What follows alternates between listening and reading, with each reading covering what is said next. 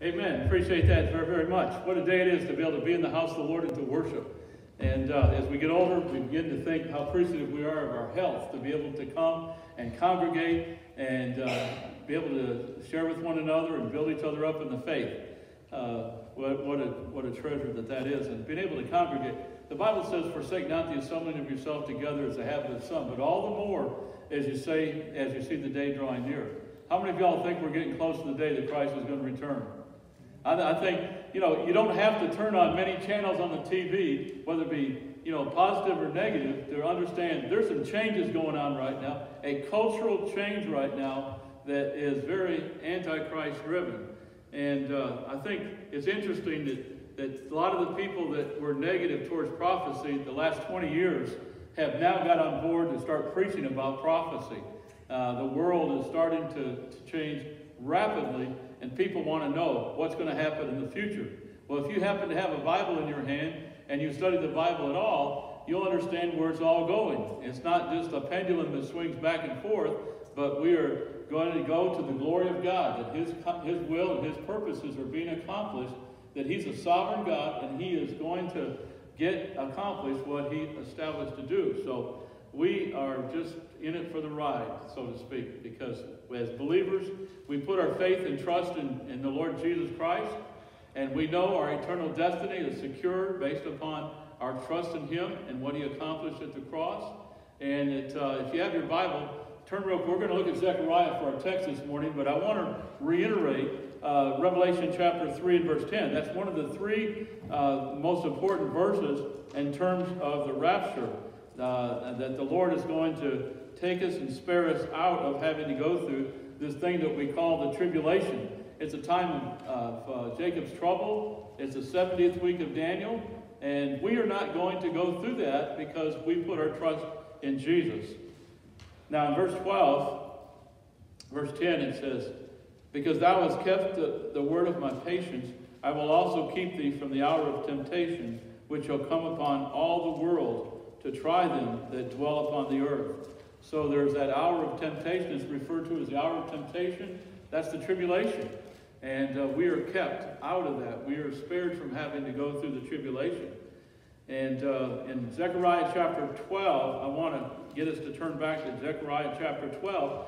Chapter 12, 13, and 14 are very important chapters in terms of the prophetic clockwork, because we understand that Jerusalem is going to go through a purging. And we're going to read about that this morning, this great purging that will take place.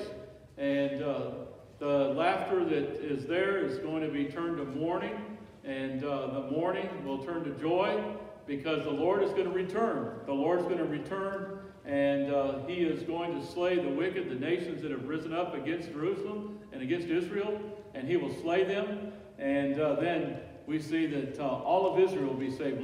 Chapter 11, verse 26 of Romans, the prayer was for the Paul that he said that all Israel would be saved. There's never been a time that all of Israel's been saved, except for this time at the end of the tribulation, where only the saved Jews will go into the millennial reign of Christ. Isn't it exciting to be a believer, to know the future? I mean, people think that things are happening just accidentally, just like, well, that's just a coincidence. No, it's not. God has a purpose and plan, and these things are being accomplished right before our very eyes. But in chapter 12, in verse 6, I want to start off with verse 6. And it says, in that day I will make the governors of Judah like a hearth of fire among the wood, and like a torch of fire in a sheath. And they shall devour all the people around about, on the right hand and on the left.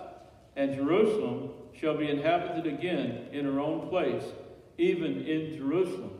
So you see that Israel will be regathered together. If you remember in the life of Christ, just days before Christ was crucified, that He told His disciples that all the stones, no rock or stone, will be left unturned. And from 70 A.D. up until 1948, Israel was not a state. And they were scattered.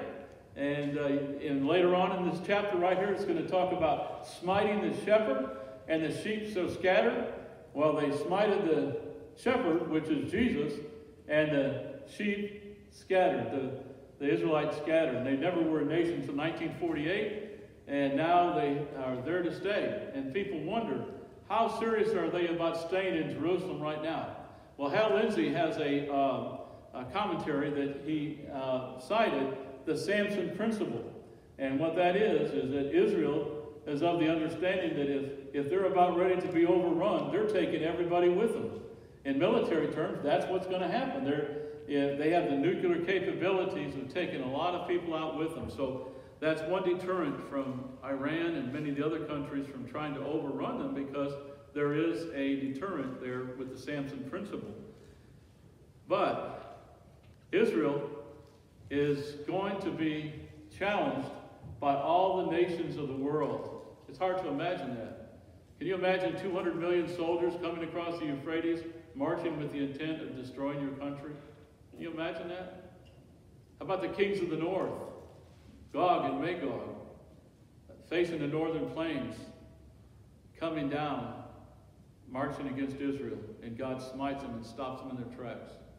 How about the Western Confederacy? These are things that are all going to happen. But what's going to happen is it's going to unite Israel together and strengthen them. And even though it'll almost be a losing battle until the Lord intervenes.